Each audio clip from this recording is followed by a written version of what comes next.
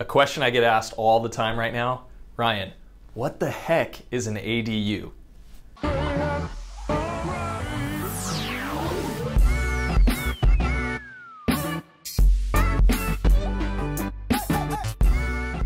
Hey everybody, thank you so much for joining me on today's episode. I'm going to be going over a very, very hot topic right now in San Clemente and all of South Orange County, among other cities, especially Los Angeles too, in fact. It's, what is an ADU? Well, it's pretty simple. ADU is just an acronym for Accessory Dwelling Unit. And what is an accessory dwelling unit? Well, it's a granny flat, it's a casita, it's an apartment basically, and can also be a garage converted to a studio. And in 2020, California passed a law that ADUs are now going to be allowed to be rented out on your property in single family zone neighborhoods.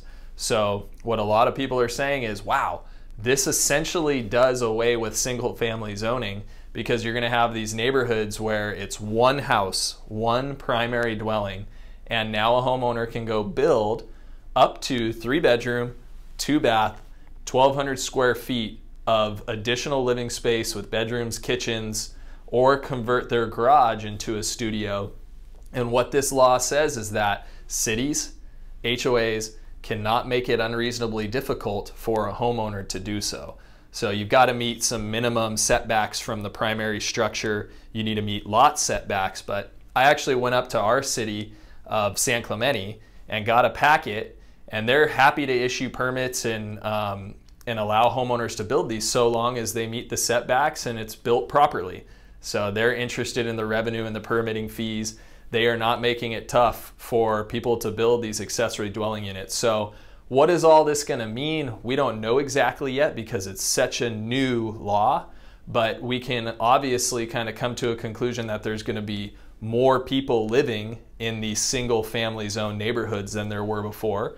And that's going to have some repercussions with respect to parking. The parking rules are not that stringent. For example, if you do this garage conversion and turn it into an ADU studio, you do not need additional covered parking. So it makes some things really interesting for people too who want to spin off some additional income off of converting their garage and renting it out for $1,500, $1,700, even $2,000 in some instances.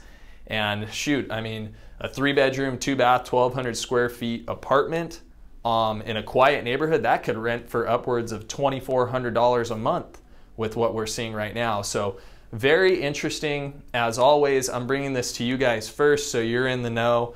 Call me or text me with any questions, and I'd love to hear from you. Thanks so much and take care.